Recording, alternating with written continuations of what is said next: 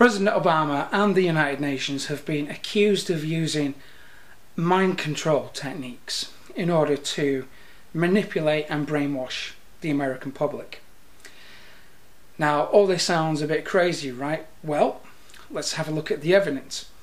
On the 11th of October, Senate Majority Leader Chip Rogers told Republican lawmakers that Obama was plotting a diabolical conspiracy.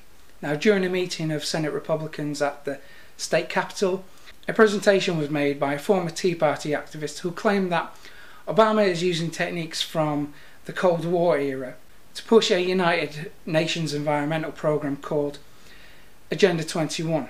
Now, Agenda 21 is pretty scary. It's designed to encourage the taking of private land by federal, state and local governments to create what they call sustainable developments, and it would also force mandatory contraception as a means of curbing population growth.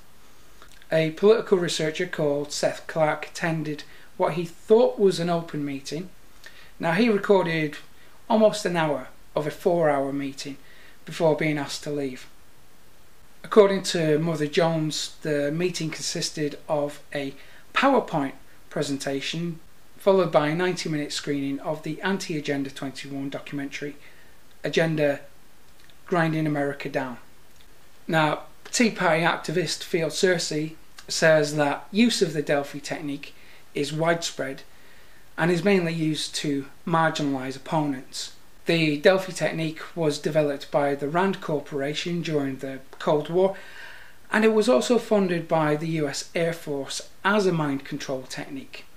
Basically, the goal of the Delphi technique is to lead a targeted group of people to a predetermined outcome while keeping the illusion of being open to public input.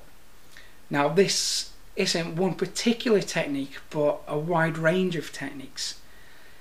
Now, here's a quick example of how it works. Say you have a facilitator who provides participants with initial questions, then collects the answers and filters out irrelevant information. This process avoids groupthink and the problems with group dynamics.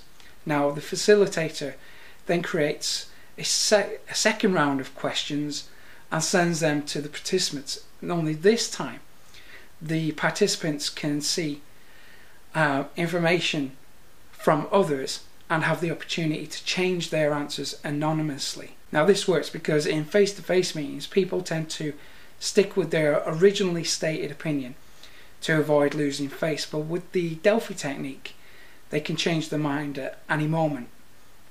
Well, that's about it from me for today. Thanks for watching. Now, don't forget to subscribe to the RINF DigiDesign for more updates and videos.